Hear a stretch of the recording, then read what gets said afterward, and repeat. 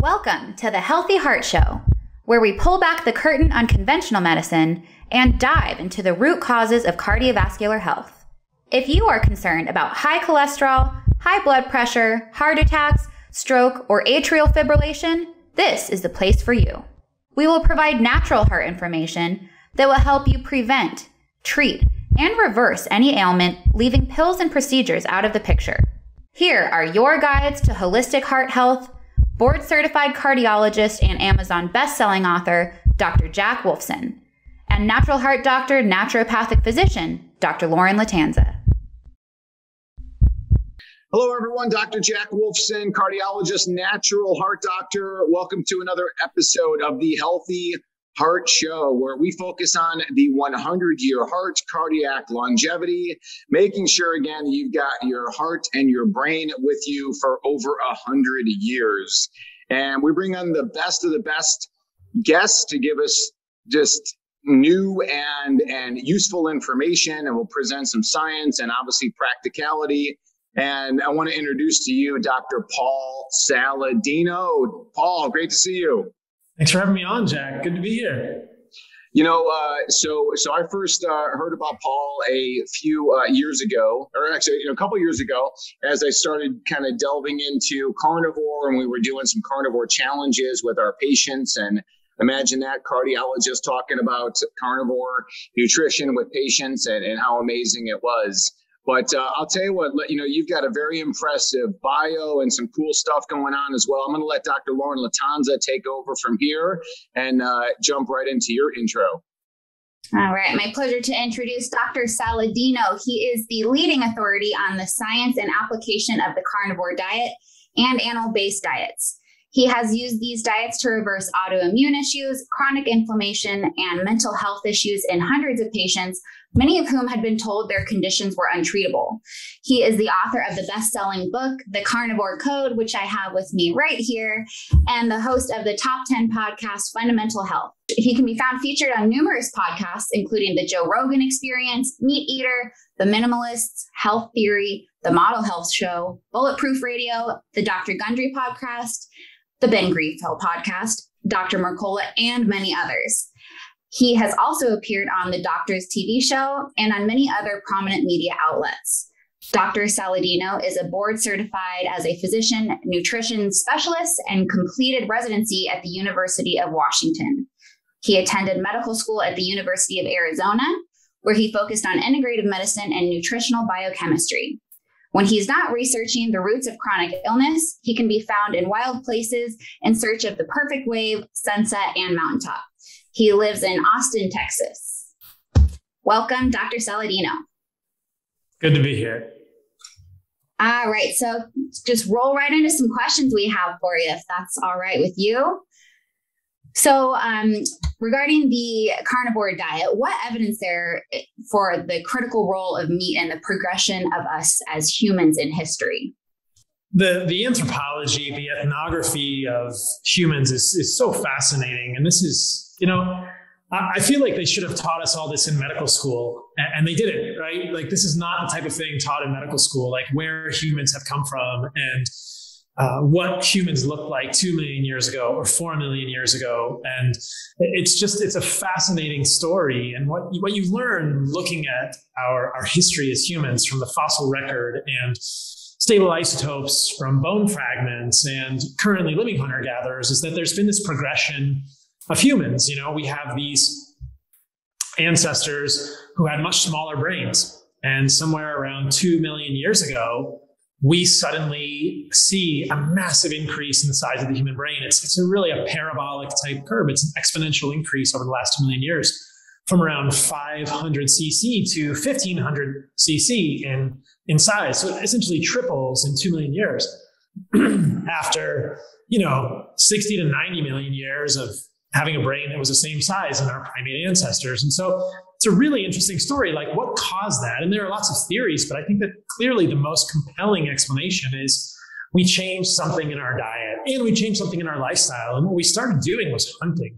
And there's so much good evidence for this in the fossil record. There's cut marks on bones. There's evidence for these what are called Acheulean tools, these bifacial tools that happened 2 million years ago.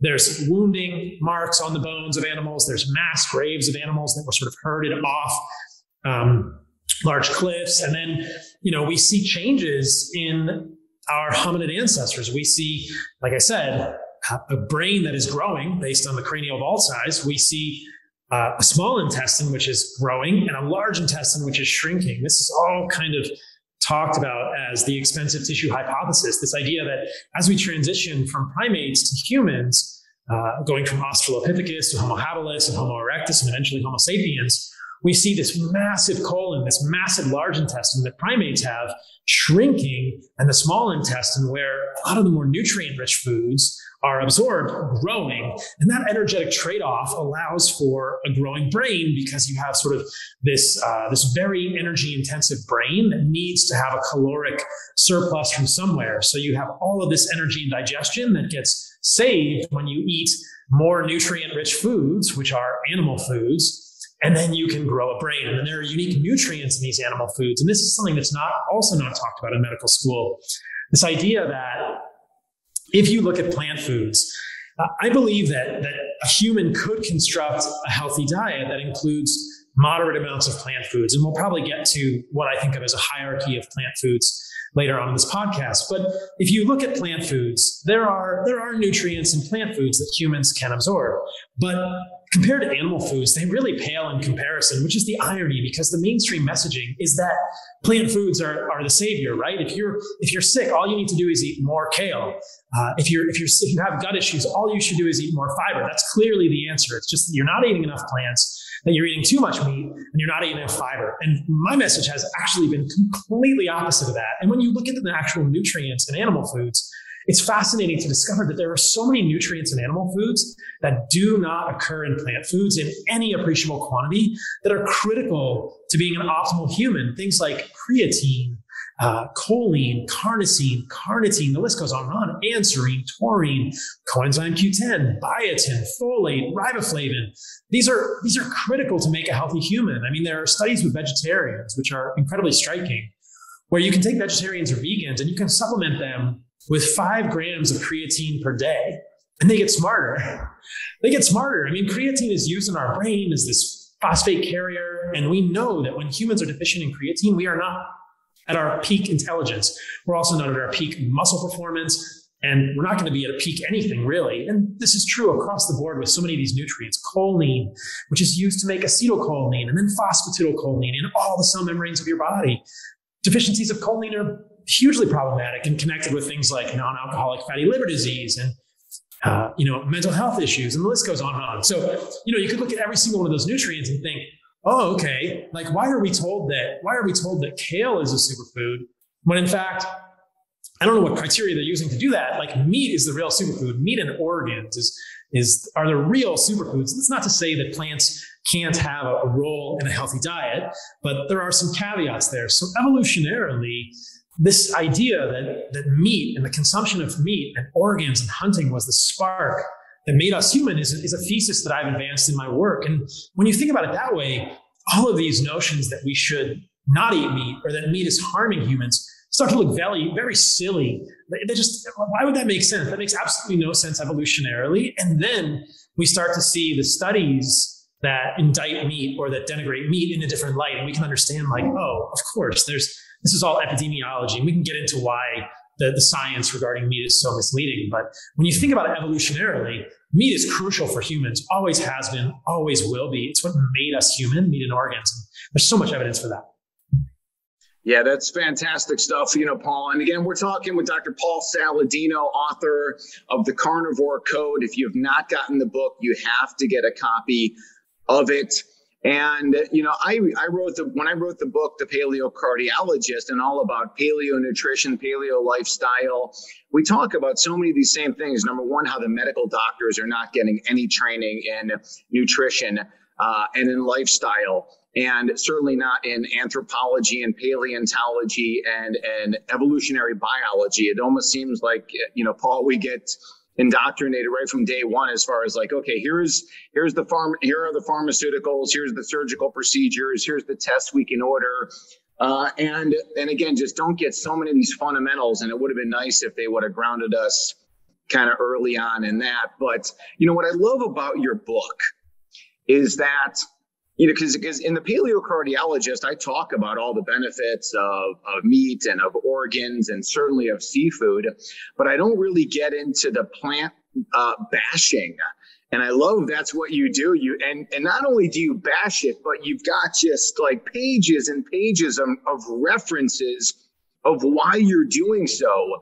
And then to look at it through the lens of, hey, maybe everything we've been told about plants is wrong, or at least can be questioned. That's really the beauty of your book, I think. Well, thank you. I mean, I think that there are certainly some assumptions that we have in the nutritional world that I've called into question.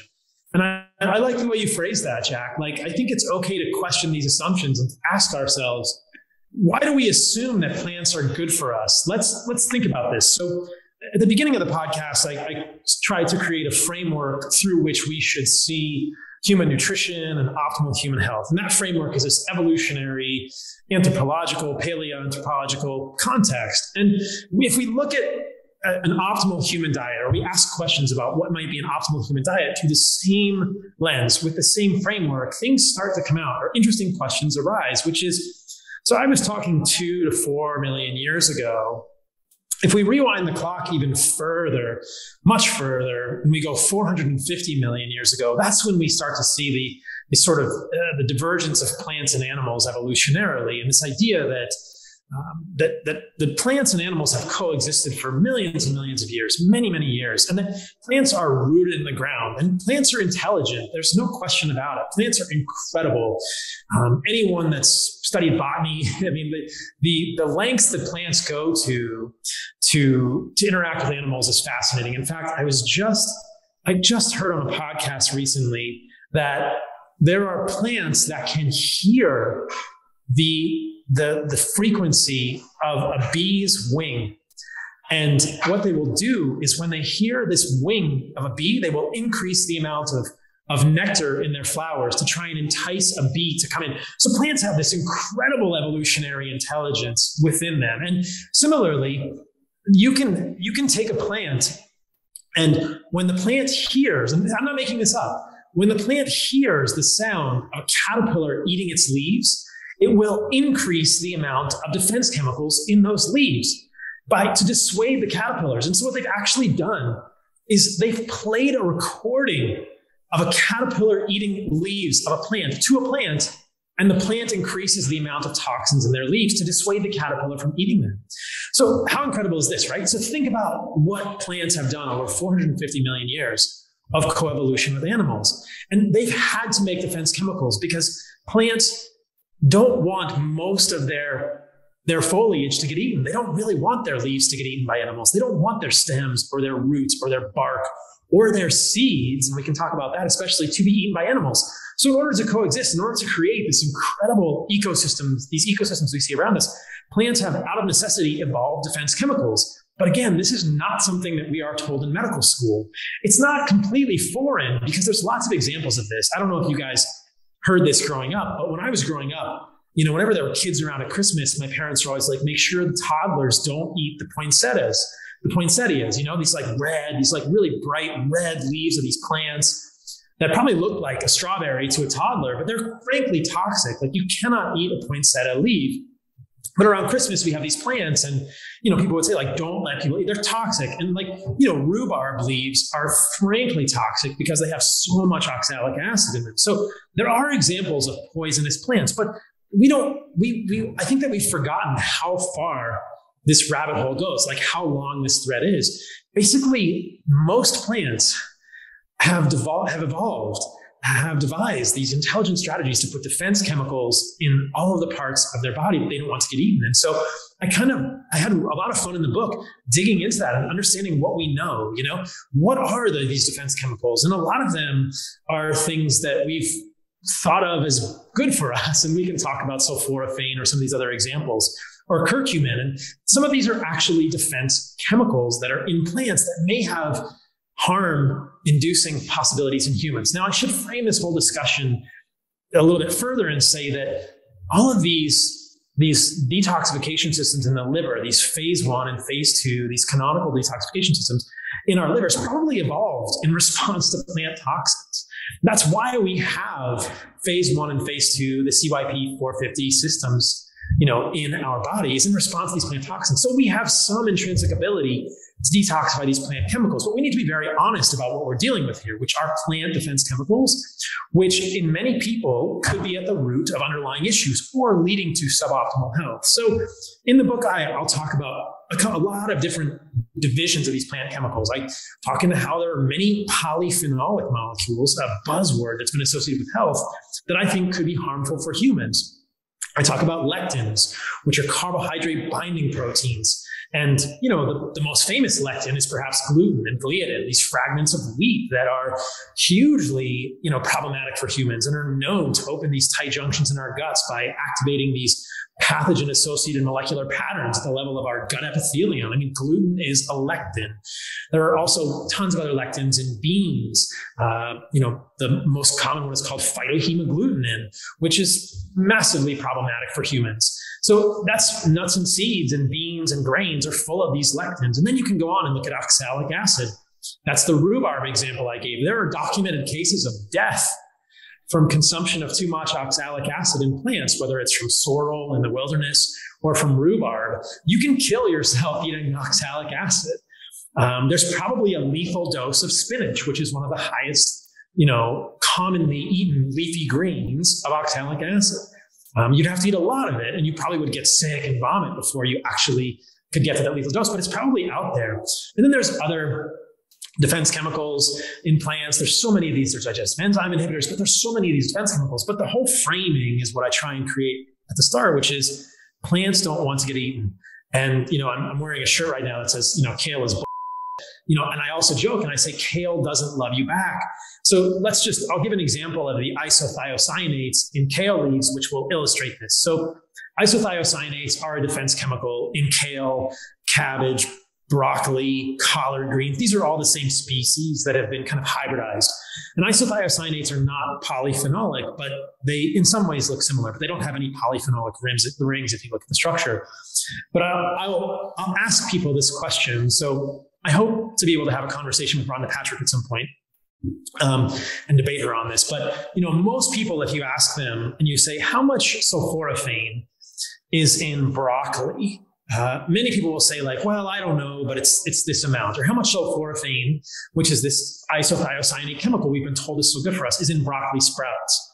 And the answer is 0 until you chew them, which really, I think, exposes the intention of plants. So sulforaphane is produced in a chemical reaction when its precursor molecule, which is called glucoraphanin, combines with an enzyme called myrosinase. And these are in separate compartments of the cell in a piece of broccoli or a piece of kale. So there's no sulforaphane in a kale leaf until you chew it. There's no sulforaphane in broccoli until you chew it. This is sort of like that scene in Goonies where, Data is like, oh, booby traps. I think of these as plant booby traps. This is almost like super glue also. You have to combine two chemicals. You get this enzymatic, this enzyme, myrosinase, which combines with a precursor molecule, glucoraphanin, and then you get the trap is sprung. And clearly this is what happens in the animal kingdom. Sulforaphane is not intended as a gift from the plants to the animals that are eating them. It's intended as a, hey, stop eating me. And if you eat me, I am going to inhibit absorption of iodine at the level of your thyroid. And if you eat enough of me, I'm going to stunt your growth. I'm going to make you infertile, and I'm going to completely mess up all of your physiology if you eat enough of my leaves, because I put these defense chemicals. Now, sulforaphane is just one isothiocyanate. There are many others that are even more potent. And you can look at these. There's a great study looking at this. There's one called goitrin. There's one called allyl isothiocyanate. And goitrin is even more efficacious at inhibiting iodine absorption at the level of the thyroid. There's a study that I talked about in the past that in levels of food consumed by humans, there's enough goitrin in Brussels sprouts to actually meaningfully inhibit iodine absorption at the level of the thyroid, which could potentially lead to hypothyroidism. So this is these plants saying, get away from me, stop eating me. It's an example of a defense chemical. And I'll say this just so people have the whole story.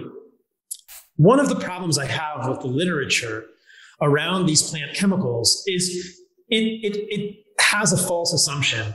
And that false assumption they're making is that these plant chemicals are good for us, or that plants are benevolent. And so from that framework, when these molecules are studied, they often will show only the benefits without talking about the harm. And so in the book, I make a case and say, can we really prove these molecules are a net benefit? But I want to be clear about the fact that there are studies with sulforaphane that show that it will have some benefits in humans. And this is where things get a little complicated, so bear with me. So sulforaphane, we've heard, is an antioxidant, which is completely incorrect. Sulforaphane is a pro-oxidant. And if we actually dig into this, we can talk about what a pro-oxidant antioxidant is in terms of which direction the electrons are moving. It's not really that important, but suffice it to say that when sulforaphane enters your body detoxifies it immediately. And it's a pro-oxidant, meaning it's going to strip electrons from your molecules, creating free radicals and lipid peroxides. Sulforaphane has been shown to do this. Sulforaphane induces lipid peroxides in the membranes of cells. But how does your body respond to that? It turns on this enzymatic system, or I should say this transcriptional system with genes, including NRF2 and KEAP1, and it transcribes genes involved in the antioxidant response. So sulforaphane is a pro-oxidant, and people have said that it may be beneficial because it's like a little bit of a poison. It's triggering your antioxidant system. And I've taken issue with this and said, actually, I'm not convinced it's really a net benefit, because there are tons of studies that show that even in people who include lots of vegetables in their diet that are brassica vegetables, they don't have any better antioxidant status or any more glutathione or any less oxidation of the molecules in their body when they're eating those things compared to people who don't eat any vegetables. So this is a really interesting set of literature around the sort of the fallacy of vegetables being so good for us. So it really raises this question, like, are we really convinced that this is what we need to have optimal antioxidant status? I would argue no. And in the book, I talk about the fact that just by living a life that is well lived, being in the sun, exercising, cold plunging, sauna, these are all hormesis-inducing inputs as well. But I make this delineation between environmental hormesis and molecular hormesis, that when you introduce a molecule like sulforaphane that you're claiming is a hormetic, you also have to remember that that molecule is going to have side effects. Like every drug that all of us were told to prescribe in medical school, we said, these are the side effects, whether it's metoprolol, carvedilol, whatever, a statin, we know there are side effects. But these plant molecules, we're never told about the side effects. And that's what I argue in the book. We've become amnestic toward these side effects, these collaterally damaging side effects of these plant molecules. And I think that taken in total, it doesn't make sense that these molecules would be beneficial for us. Sure, you can show in an isolated study that if you give rats or you give humans sulforaphane, you could increase the glutathione. But does that matter in the context of a healthy diet? And they're not looking at the way that the thyroid in these people might be decreasing. And so there's a kind of a really interesting story here to paint. I apologize for my long-windedness, but hopefully I was able to paint that picture for you guys. It's kind of a complex thing to explore. Well, no, but you really hit on it so well in the book too. And again, just the hundreds of references that you have in there explaining the science, and I guess at its root, really, it's a paradigm shifting book to get people to be able to think, hey, maybe plants don't have our best interests, like you say. The broccoli isn't sitting there, growing, thinking, hey, how can I help out the humans? How can I help, prevent cancer in humans and diabetes and heart disease and so on and so forth. And also, I will say this about your book too. You are obviously a child of the 80s. And again, like the references you trot out there. So I'm a few years older than you, but again, like that, the references, you do put a lot of humor, even though obviously Dr. Paul is very, very, very intelligent and well-read, and it brings some hardcore science, some of the levity to it as well. But, I think, once again, for people who want the deep dive on the science, it's all there. So again, should you choose to impress your friends or even convince, medical doctors as far as the right way to go, the science is there, and you quote it so well. And you talk about how all these studies that are put out there, right? And talk about that, Paul, real quick, as far as epidemiological studies versus randomized trials, and really how difficult it is in the food industry in general to come up with this randomized data. Yeah, this is such an important point. I spend a lot of time in the book explaining this. no doubt your listeners have heard on the news repeatedly evidence from studies that says red meat is associated, keyword is associated, with worse cardiac outcomes or shorter life. And that word associated or correlated is never really talked about. And it's a really important word because that doesn't mean they can't say causes, because you can only say causes if you do an interventional study where you have a control group and you follow, and you have an experimental group and you have two groups and you control their diet, and one group eats more meat than the other group. And then you look at actual clinical outcome markers, whether it's CRP or atherosclerosis progression or any of these other markers of insulin resistance. Now, those studies have been done, and I'll talk about the results of those studies. But 99.9% of what gets reported in the media is epidemiology. It's observational research. And they have to use these sort of sneaky words that say correlated or associated. And the problem with that type of research is something called, it's really twofold. There's two types of bias: healthy user bias and unhealthy user bias. And basically, you can think about it this way. What have we been told in the United States or in the Western world, broadly speaking, for the last 70 plus years about meat? We've been told it's bad for you. I mean, even here in Costa Rica, where I'm actually at right now, surfing, I was talking to an Argentinian the other day. And in Argentina, they eat a lot of meat. But he was saying that when he talks to his friend about my work, they say, "Oh, bro, we love meat." But they almost think about it like a cigarette. They are going to eat meat because they love it so much, but they think about it like a bad thing. They say, everybody knows it's bad for you, but we're going to eat it anyway because we love it. And that's what's so confusing to us, right? That there is this perspective that meat is bad for us. And that's always based on these epidemiology studies. But when the general population believes that, who eats meat? It's people who might also smoke a cigarette, who are likely to ride a motorcycle and drink alcohol and, be doing shots of bourbon with their friends on a Friday night. And I'm not judging any of these other behaviors, but we know these other behaviors are associated with much worse outcomes and much overall worse health behaviors in general. They're much less likely to exercise. They're much less likely to get general checkups, mammograms, prostate exams. They're much less likely to see a doctor and look to see if they're insulin resistant. And key, they're more likely to eat junk food with their meat, because we've been told meat is bad for us. So when was the last time that you, outside of your peer group, which I'm sure is very special, when is the last time that the average American sees someone just eating meat? And not only meat, but like a grass-fed, grass-finished steak without a brownie, without something with seed oils. Never. Never. Right. Never, without macaroni and cheese that certainly has soybean oil in it. Like, meat gets associated and blamed for all the things that it's often packaged with may actually be doing, and I believe are doing. So you go to McDonald's and nobody just gets the patty at McDonald's. I mean, your friends or my friends might, but 99.9% of people get the hamburger with the bun, with the wheat, with the special sauce, which has seed oils in it, with fries that are cooked in soybean oil, and they're getting a massive dose of many things. Which I would argue, and exactly, soda pop and stuff like that. Totally. Processed sugars. Yeah. So this is why the unhealthy user bias is so misleading in these epidemiology studies. And the other side of the coin is you'll see epidemiology studies where they say a vegetarian diet is associated with better COVID outcomes, or a vegetarian diet is associated with, longer life. And it's the same story.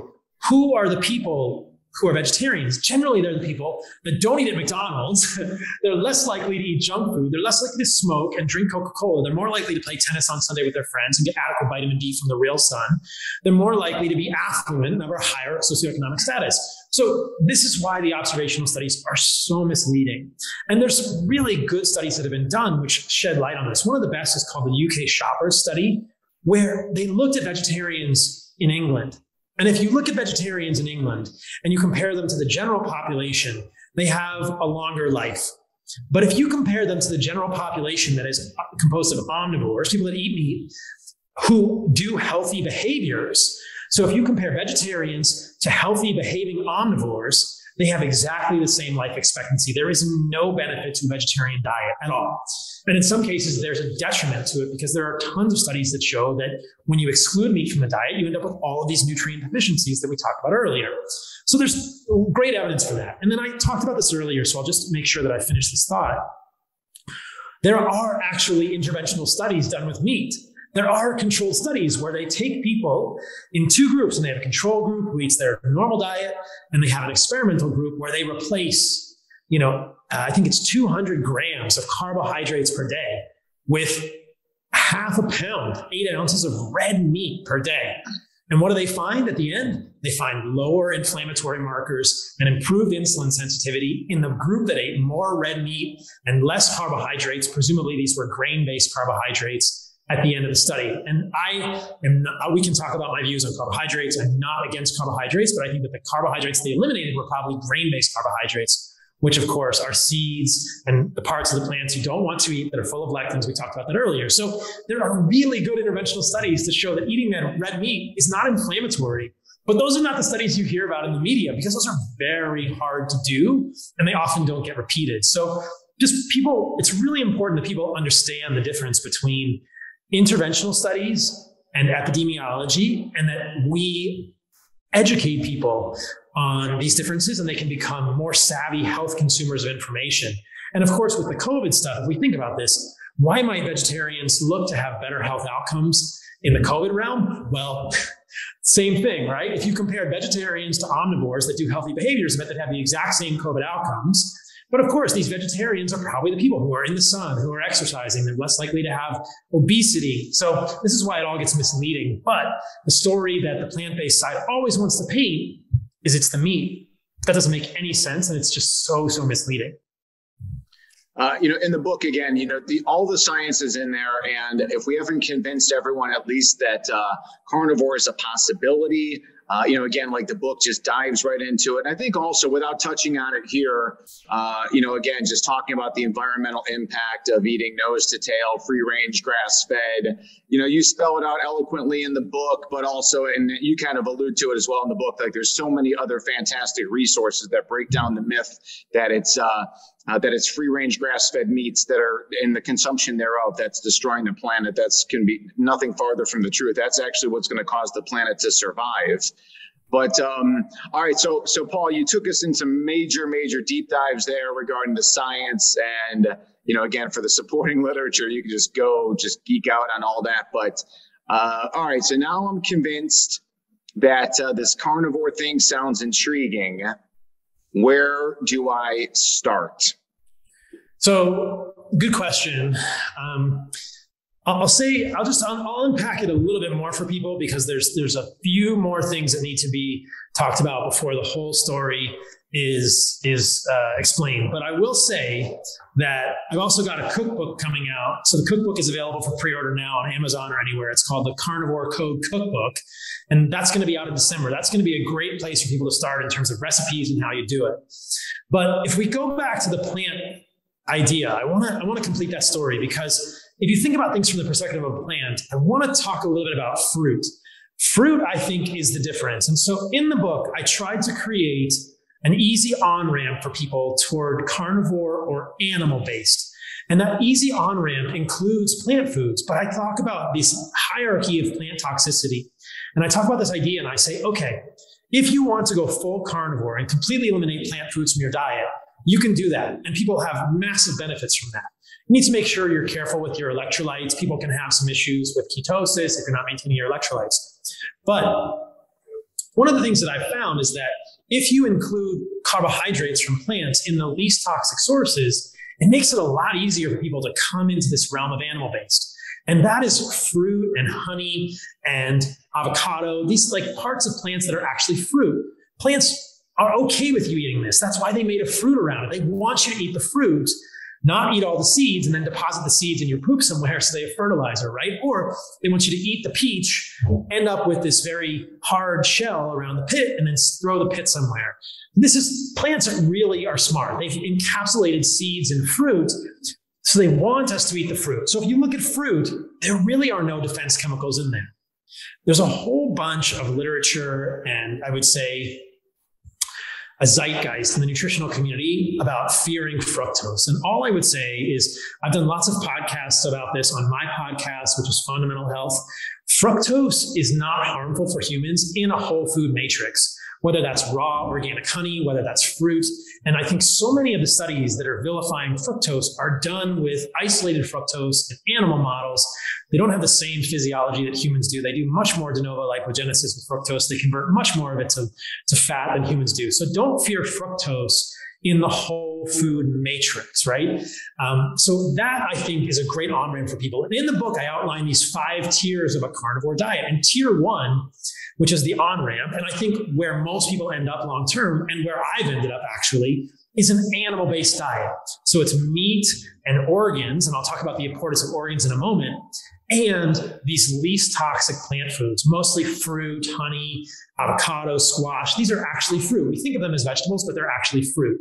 So people can go, I'll give you guys a link at the end where you can email us at Heart and Soil, and we'll send you an infographic with all these. There's an infographic we have in the cookbook that I give out for free with a whole diet plan and where I think about the plant foods in terms of medium, low, and high toxic. So the last piece of the equation in the animal-based realm is something I hinted at. It's the organs. Now, we know our ancestors were not just eating meat. And one of the coolest experiences I had in the last year was I got to go to Tanzania, and I spent 2 weeks living and hunting with the Hadza, some of the last hunter-gatherers left on the planet. And you better believe that when we hunted an animal and killed it, the organs were the first thing to get eaten. And that, I think, is what has been lost in terms of meat in our culture. If you go into any supermarket, the majority of supermarkets, you're not going to see anything but cuts of meat. And muscle meat is super nutritious, but it's only part of the story. If you go to the Hadza, they're going to eat liver and kidney and heart and spleen, and they're going to eat the lungs, and they're going to eat every piece of the animal. I ate brains with them, and it was delicious. And of course, people are like, oh my God, you're going to get prion disease. That's a whole separate story. I didn't get prion disease yet. I was fine. But we ate brains with the Hadza because they eat everything. And they're just like we talked about, there are unique nutrients in animal foods relative to plant foods. There are unique nutrients in animal organs relative to the muscle because we do different physiology in our liver and our heart and our spleen and our pancreas and our kidneys and our brain than we do in our muscle. And so if you really want to get all these nutrients, and a lot of those nutrients I enumerated earlier are most robustly represented in foods like liver and heart, things like riboflavin, which is so critical for people with MTHFR polymorphisms. And that's really found most in heart and liver. Kidney is a good source of that too. And there's vitamin A in liver in a bioavailable form. And there's coenzyme Q10 in heart. And then unique peptides. And so if you really dig into this rabbit hole, the organs are so beneficial for humans. It's incredible. They're magical. And they have these peptides, these short protein molecules that do valuable things in the human body. We were never taught about this in medical school, but they're almost like the next type of vitamin. Things like BPC 157 or so many of these peptides that are actually present in our organs. There's peptides unique to liver. There's peptides unique to heart. There's even peptides unique to the sex organs, like testicle or ovaries, that can be beneficial for men or women to eat. So knowing this and seeing how hard it was to convince my family and friends to eat organs, that was why I built Heart and Soil. So I hinted at this earlier. This is my company, and we make these desiccated organ supplements because it's so hard for people to eat liver. My sister was never going to eat liver. Her kids were never going to eat liver and heart and kidney and spleen and pancreas. You can't find it at Whole Foods. So if you can get those organs and you want to eat them fresh, amazing. You're going to thrive. But I have a company and we make grass-fed, grass-finished organs from regenerative farms in New Zealand. We put them in capsules and it's so easy. And so that is, I think, the last piece of this equation. So the on-ramp looks like get a good amount of meat. Think about 1 gram of protein per pound of body weight to start, preferably from grass-fed, grass-finished, or generally raised animals. Get organs, either fresh or desiccated. And if you email us at Heart and Soil, the website is heartandsoil.co. You can just send us an email for support. We'll send you the infographic, or I can email it to you, Jack, and we can get it to your folks.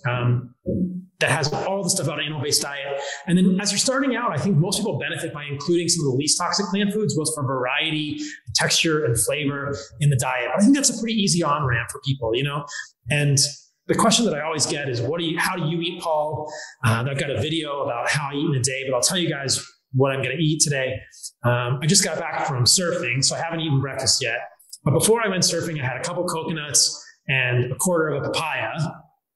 And now after this podcast, I'm going to eat about a pound of steak. I think it's going to be about a pound of ribeye with some Maldon salt. I'm going to eat some honey, and that's going to be my breakfast. And I'm going to have about maybe an ounce of liver and probably 2 or 3 ounces of heart. That's what I eat for breakfast. And then I kind of repeat the process around dinner time. I eat 2 or 3 meals a day. So you could also include things like avocado or squash for more variety. My diet's kind of simple, but does that answer your question? Hopefully that's a little bit of a blueprint for people for how they can get into this. It seems intimidating, but there's lots of resources out there for you. The Healthy Heart Show will be right back after we take this quick break to hear from our sponsor. Would you like to drink great tasting coffee that's also good for your heart health? Cardiology Coffee is your answer. This 5-star rated coffee is delicious. It's a gourmet coffee that begins with whole organic beans, hand-selected and carefully roasted. It's tested and certified to be free of pesticides, mold, and other toxins. Cardiology Coffee is great for your heart, and you're going to love how it tastes. Order now online at cardiologycoffee.com. Now back to the Healthy Heart Show. Like that you do the supplementation because it makes it more palatable, a bit more easy to obtain, and for families to all indulge as well.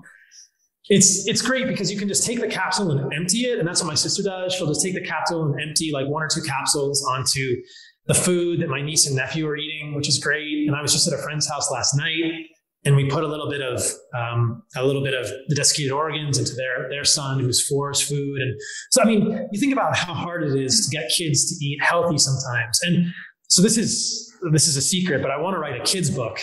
And the kid's book is going to be about how you don't need to eat your vegetables. I won't give away too much of the plot, but I want to write a kid's book because I want parents to read this and understand, like, we could save so much consternation at the dinner table if we weren't like forcing kids to eat broccoli and kale and spinach, which they don't want to eat in the first place because they probably have a good sense these are bitter and they're not really ideal foods for humans.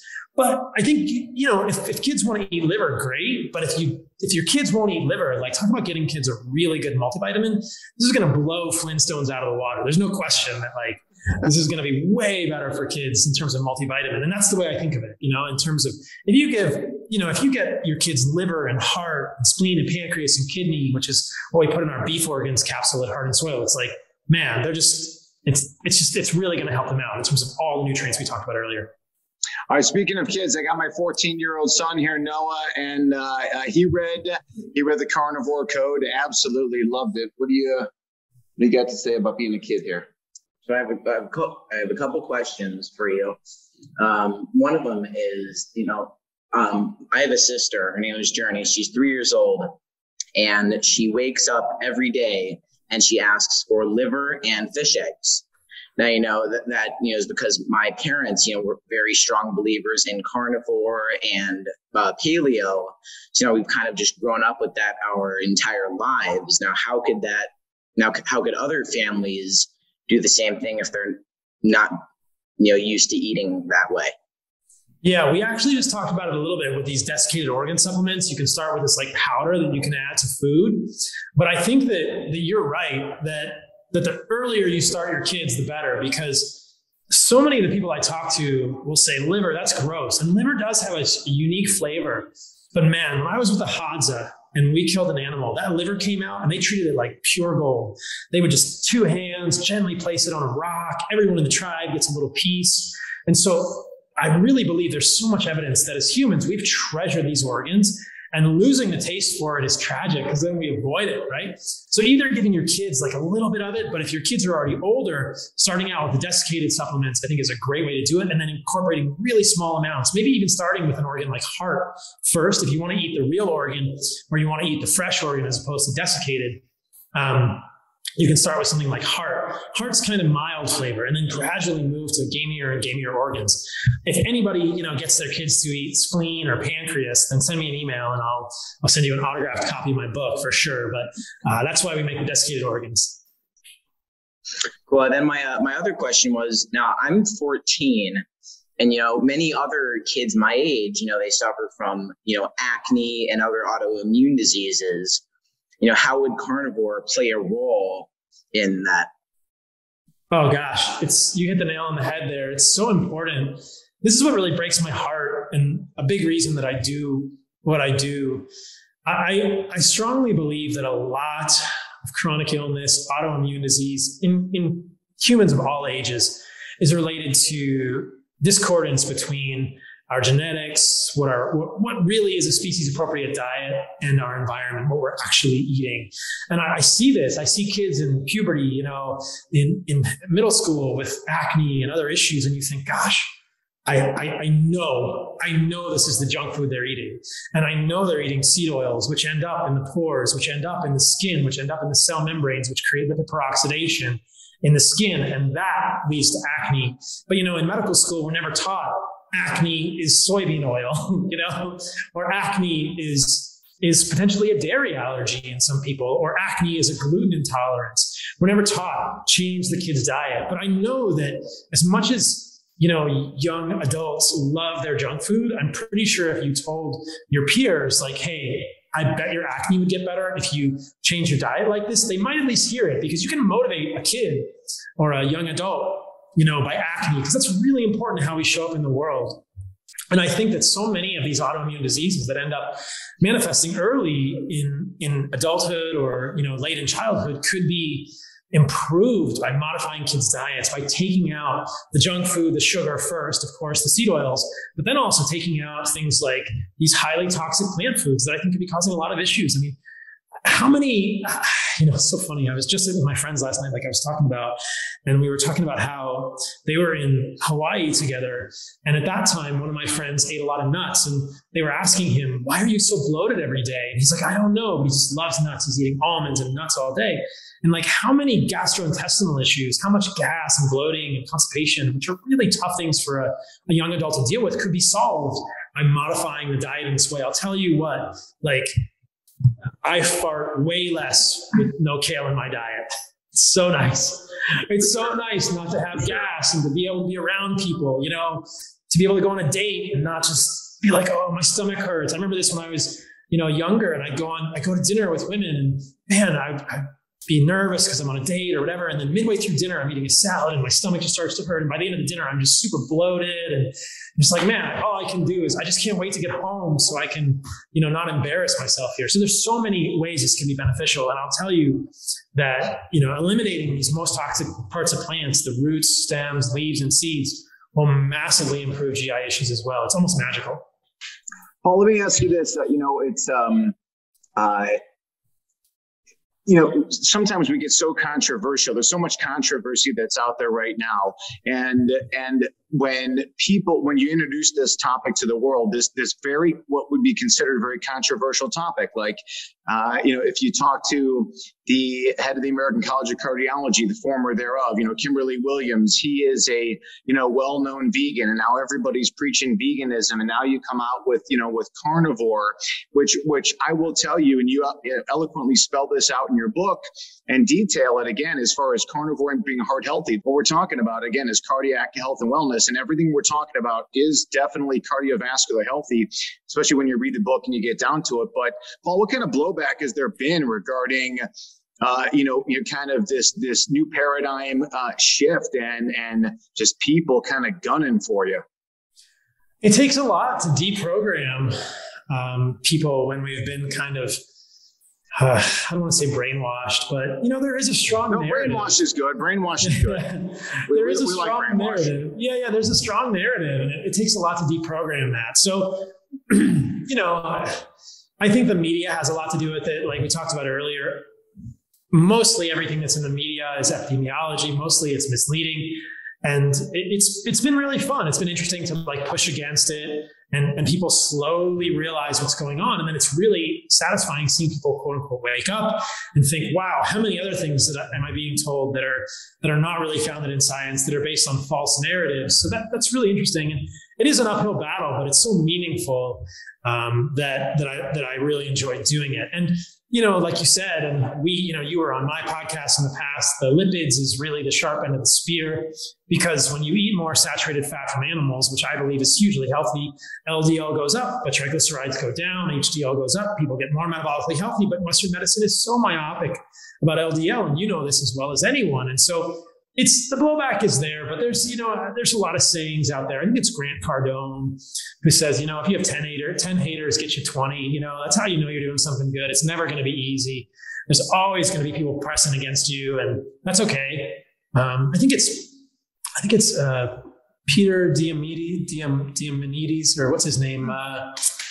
Diamantes. I'm butchering his name. I apologize. Has a saying also that if 99% of the world thinks you're wrong, you're either really wrong or you're going to change the world. So I'd like to think that that we're all in the latter camp, and I firmly believe that, and that's okay. I think that's a good message for everybody to hear, that if you feel like you're going up a very steep hill, there's a really good chance that you're going to initiate or be a part of a paradigm shift, which could be really beneficial. Well, I've often said, that giving the gift of health is the best gift you can give to someone. And sometimes, the individual one-on-one dialogue that people would have can be very difficult as you're trying to get your point across. I'm trying to get my point across. And that's why giving your book is a phenomenal birthday gift to anyone. And the upcoming cookbook is going to be absolutely stellar. I think I'm going to venture to guess that one of the most difficult things you've ever done is write the cookbook.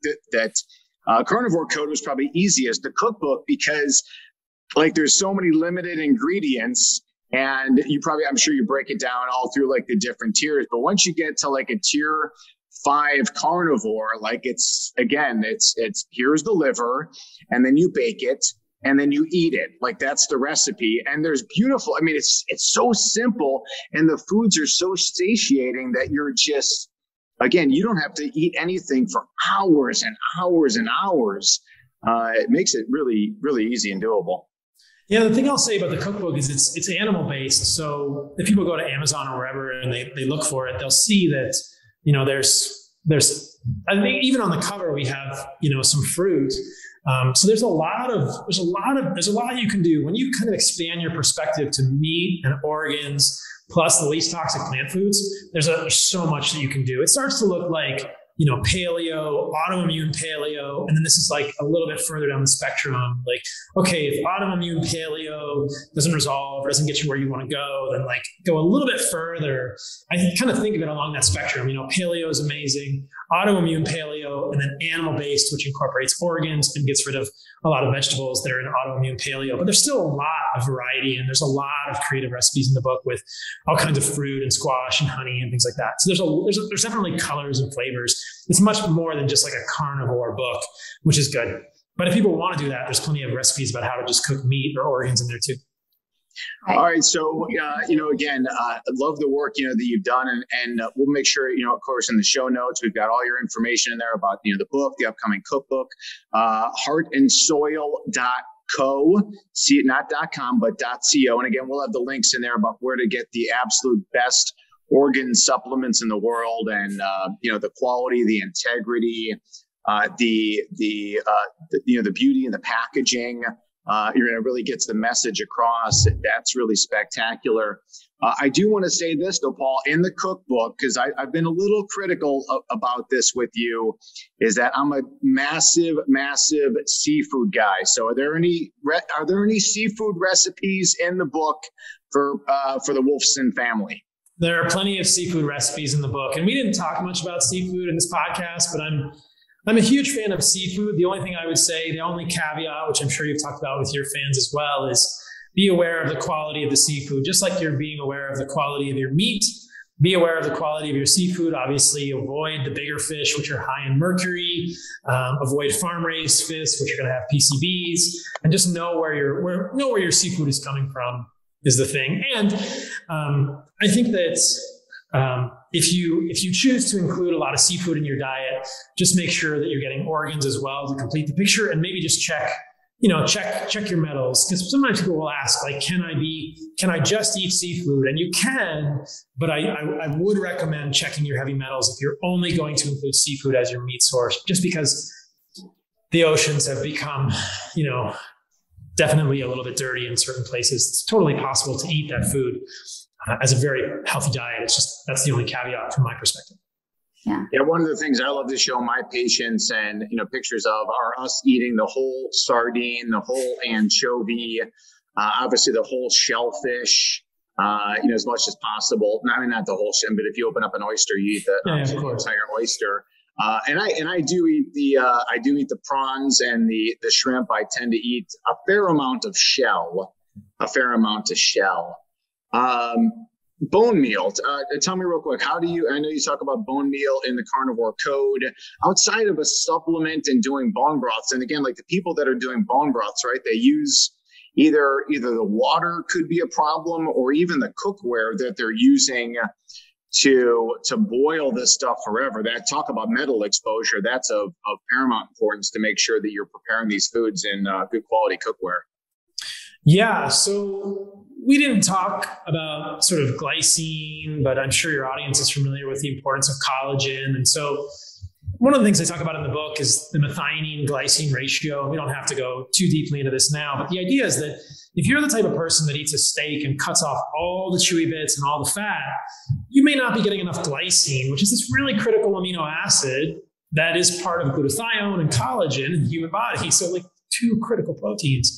So in that case, you might want to supplement with something like a collagen supplement, either hydrolyzed collagen. At Heart and Soil, we have a supplement called Skin, Hair, and Nails that has special collagen from trachea and scapula, like really interesting collagen, really high quality collagen, better in my opinion than like hoof and hide collagen. And it's actually trachea and scapula cartilage has been studied by John Pruden and has really interesting powers, or it's been associated with like really interesting wound healing and regeneration because of probably unique peptides, like we talked about earlier, that occur in the trachea and the scapula. So there's all sorts of collagenous sources that can be beneficial for humans.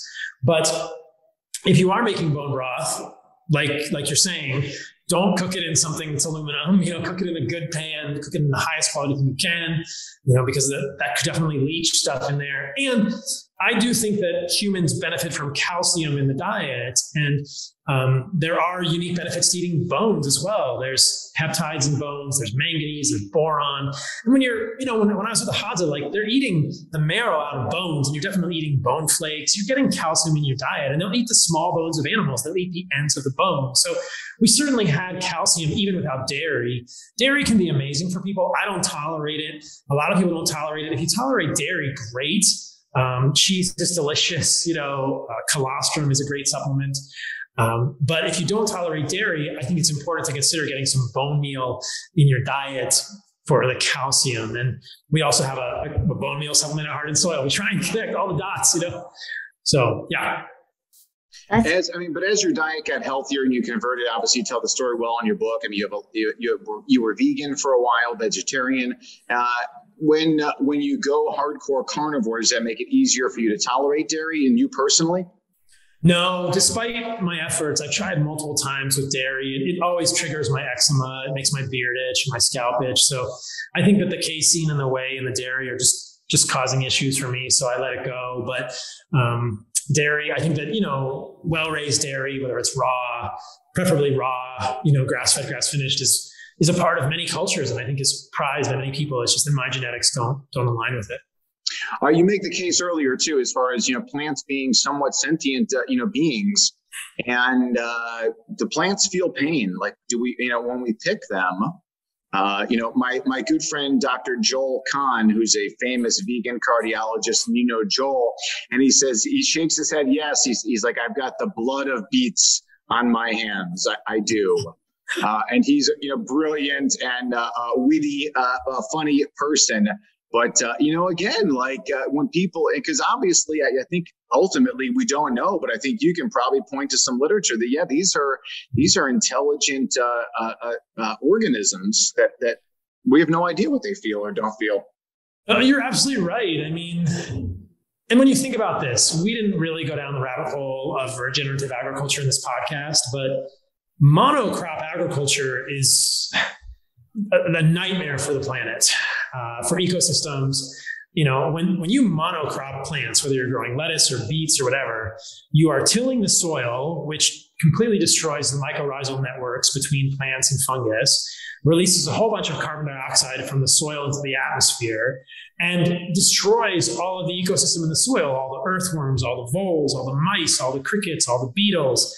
And then all of the the burrows for rabbits. And then what about all of the raptors, the hawks that feed on the bugs in that field? And then, you look at actually planting in the field, you're destroying the biodiversity of that field. And then you may or may not be spraying pesticides there. Hopefully you're not, but you've destroyed the biodiversity of that field. It takes generations to recover. It takes probably more than a decade to recover from even one monocropping of a field. And then, you think about the harvesting of that field. I mean, this is called by-kills. I mean, the numbers are in the tens of thousands, if not hundreds of thousands of organisms. So when you're thinking about it this way, you think, wow, like there's a great saying, like carnivore is vegan. If you're really interested in causing the least amount of suffering, but also being a healthy human, using one life from a cow that lived its whole life eating grass in an environment that was completely safe and happy for it. And then at the end of the life, it dies like all of us do. And then it feeds us and nourishes us. There's a really important ethical argument to be made there around there's so much more life lost when you destroy an ecosystem. I mean, not to mention the hundreds of thousands, if not millions or trillions of billions. I mean, we're talking innumerable bacteria and communities in the soil that you're destroying with that. So there is no virtue in eating monocropped plants, in my opinion. You're not causing less suffering. And in order for something to live, something else must die. This is the way of life. This is what we've always done as humans. I think it's just important to know where your meat comes from and to eat it respectfully. And I've talked about this on their podcast as well, the importance of hunting. But if you hunt, if anyone hunts and does so with a decent amount of intention and awareness, you will quickly realize that when you see the animal that you are eating, that will change you forever. And it really changes you as a human and reminds you, hey, I'm fortunate. I am lucky to be nourished by this animal. And with that comes a responsibility to be a good human, to be kind, to be considerate. And there is a reminder. It's like almost like a sacrament. So there's a lot kind of tied up in there. But I think that we're not always aware of where our food comes from, whether it's plants or animals.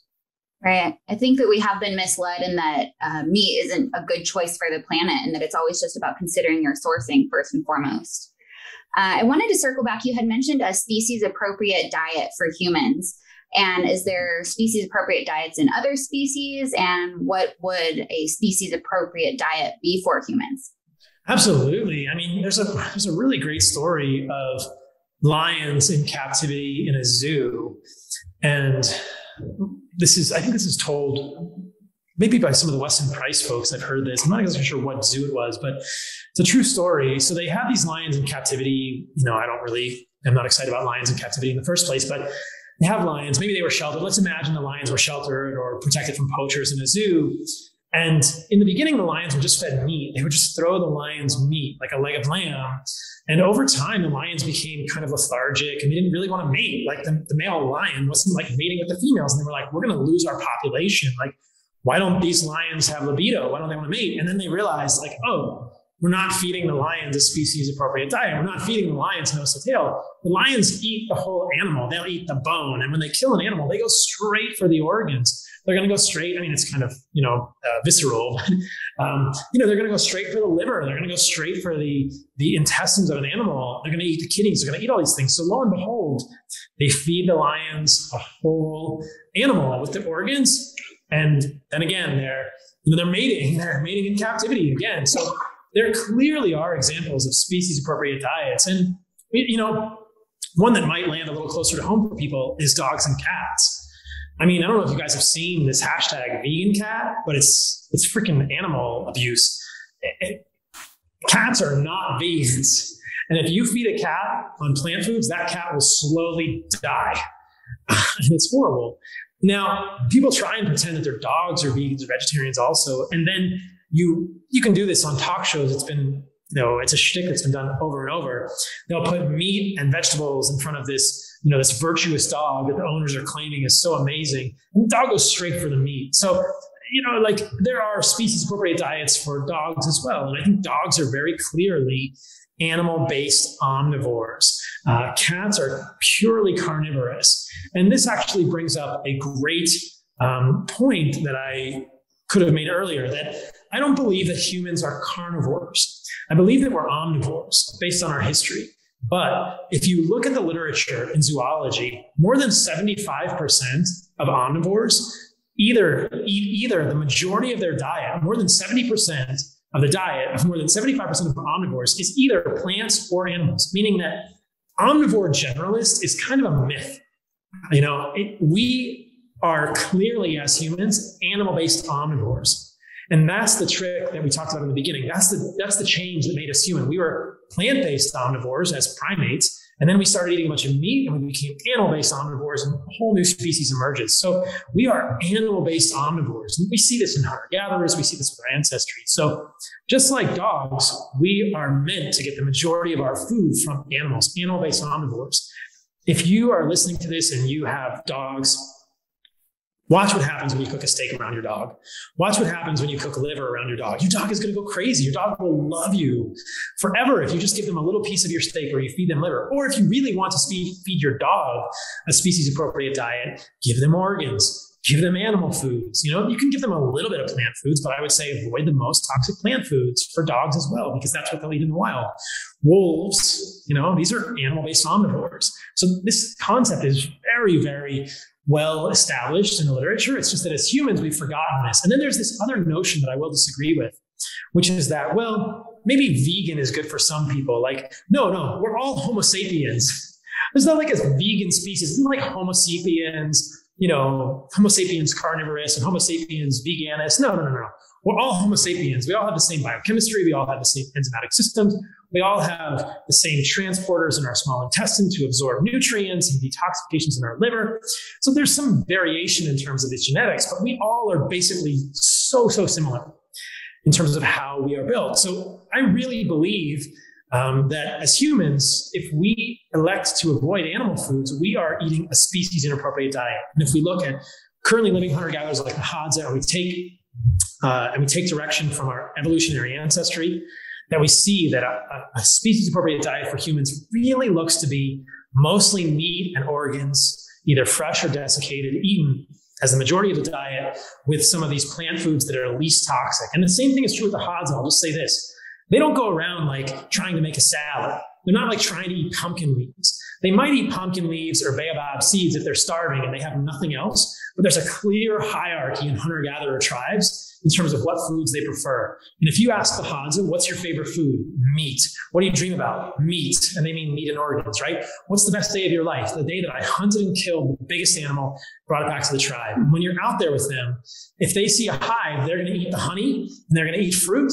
They're not going to stop their hunting to like pick up a plant leaf and eat it. Like, oh, there's some like pumpkin leaves on the side. Let's eat some pumpkin leaves. Forget that. They want to eat an animal and they want to eat honey and they want to eat fruit. It's a very clear hierarchy. This has been documented by anthropologists like Frank Marlowe, who did his PhD dissertation working with the Hadza. So I think that's my perspective. And I think there's a lot of good evidence for that an animal-based diet is the closest I can imagine to like a species-appropriate human diet. Well, plus those TV shows, like Alone, Naked and Afraid, Survivor, like those people are looking for animal food. And the ones who show up there as vegans, they quickly change because they're starving. They don't have access to a full salad bar and a farmer's market and all the other stuff, that they have. Paul, this has been absolutely fantastic. There's so much information to go over and listen, for everyone who's listening, don't forget, just get a copy of Dr. Paul's first book, The Carnivore Code. The cookbook's coming up just in time for holiday season. And, getting that as holiday gifts, birthday gifts, skip this, shirt and tie or the bottle of booze, or back in the old days, you would buy someone like a carton of cigarettes who was a smoker. Like give the informational health and wellness book. And then of course, visit heartandsoil.co for those you love in your life. And even if you do have access to good organ foods, sometimes it can be difficult to get. And then sometimes they can be not palatable for a lot of people, or even how do you, if you're interested in better libido, male or female, how do you, again, get testicles and ovaries, and that is extreme for so many. So, again, Dr. Paul Saladino, thank you so much, brother. Thanks for having me on. We didn't even talk about the whole package supplement, but yes, as Jack is saying, we do have We do have a testicle supplement for men and an ovary supplement for women, and they're powerful. I'll tell you that much. Yeah, it's great stuff. Thanks for having me on, guys. It's great to be here. Well, I think also too is that, all these different organ-based supplements, there is, basically you're just eating food. So I don't think you can really go wrong with any of it. You're just eating food in the capsule form from the best source on the planet, and you're getting your stuff from New Zealand, which again, the law of the land is to produce, ethically raised animal products, and that's certainly fantastic. And one thing we didn't talk about, because I don't want to talk about it, which is carnivore and coffee. That's kind of my new mantra. But I'm not going to let you bash coffee, because you're going to go eat some animal products. I'm probably going to go have my third cup of coffee. And that's it. Next time. Yeah. We'll talk about coffee next time. Coffee, I think, is the least of many people's worries. If coffee is what you're worried about, you can definitely do carnivore with coffee. But we can talk about coffee next time. Well, I think also too, Paul, is that, listen, if you're feeling lousy, or if you have abnormal, numbers, and again, like, you and I, we both, and so many people focus on the cholesterol numbers, but it's all about inflammation. And honestly, it's to the point right now where I don't even care what someone's lipid numbers are. If the inflammation on that person is under control, and there's other parameters that we look at, but again, like, I'm just so not focused on that in the majority of people, unless things are really out of whack. And then you just got to dive into other things that are, whether it's something in the environment or has to do with sleep and sunshine and mental health and wellness and all these other things. But good to hear that you're not totally down completely on coffee. So that's good. Yeah, yeah. Sorry. Go ahead. I was going to say, before I let you go, I have one last question for you, but finish your thought. No, I was just going to say that remember that coffee is a plant seed. So that's my summary on it. But I don't want, I know a lot of people that coffee is the last thing they give up. You can definitely do the on-ramp, and, you don't have to be perfect with this. Just make the improvements and you'll get in the right direction. Awesome. Well, we will share all of the information about how to learn more about you and your book and your company, your supplement company. But before we let you go, maybe it's just wrapped up in all this critical thinking that you pose in your book, which is excellent. But how do you live a heart healthy life? Yeah. So I question the norm, and I love doing that because when I've, done this in the past and changed my diet and decreased seed oils, I saw my LDL go up. And if I listened to the mainstream thinking on that, I would be on a statin right now, which is something that I don't believe is necessary at all. Like Jack was saying, you can see my triglycerides go down, my HDL go up, my fasting insulin go down. And so I think that questioning the mainstream and thinking for ourselves is super important. There's a saying in the crypto community, don't trust, verify. And so I definitely try to think outside of the box here.